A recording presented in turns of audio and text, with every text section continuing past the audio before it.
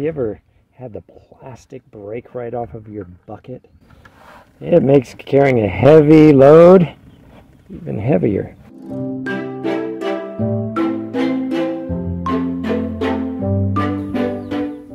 Joseph, Czaja with Flower Gardens. Today my dad is going to be putting a padded handle onto a 5-gallon bucket. There's a little round hole in the plastic.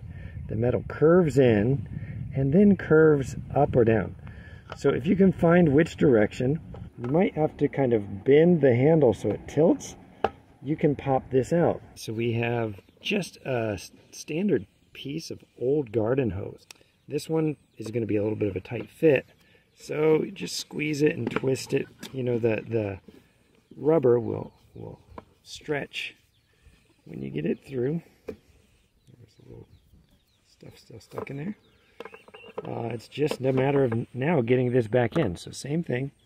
We're going to bend this so that it tilts inward and push down. We got it in. Now we have this comfortable handle for carrying heavy loads like Water. Bonus tip. If you're going to be carrying buckets of water, it's really easy for the water to slosh out and go into your rubber boots, filling your boots with water, or just getting your pants wet. So if you'll invest in these spin-on lids, the nice thing about the spin-on lids is you don't have to fight a regular lid that, you know, gets stuck there and hurt your hands.